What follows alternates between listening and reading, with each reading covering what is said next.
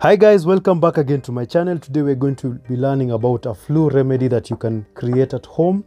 So flu is considerably more serious than colds and may include fever, headache, muscular pains, nausea and vomiting. Ginger, cloves or cinnamon and cayenne can have heating properties that can stimulate sweating, which helps in reduce the fever.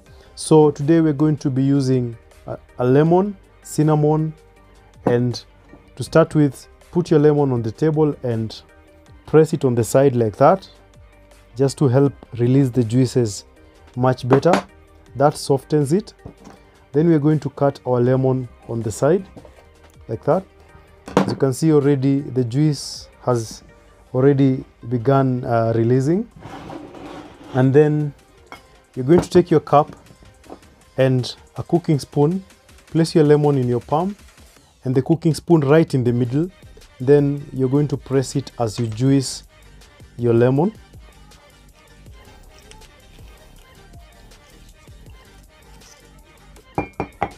Like that.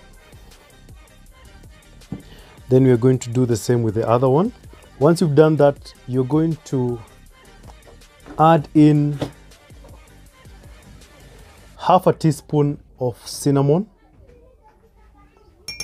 Like that, just a little. And then you're going to add in some hot water.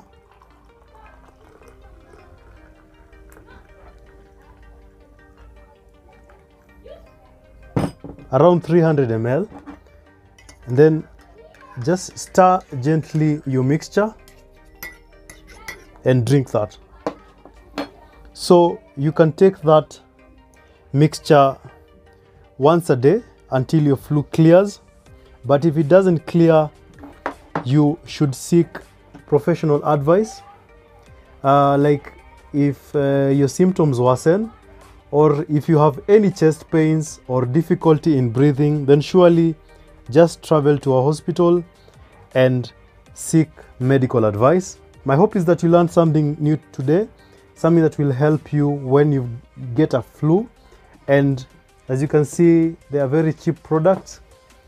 You can use the cinnamon cloves themselves and crush them, or the powder. And thank you so much guys for watching. I'll see you in the next video. Bye bye.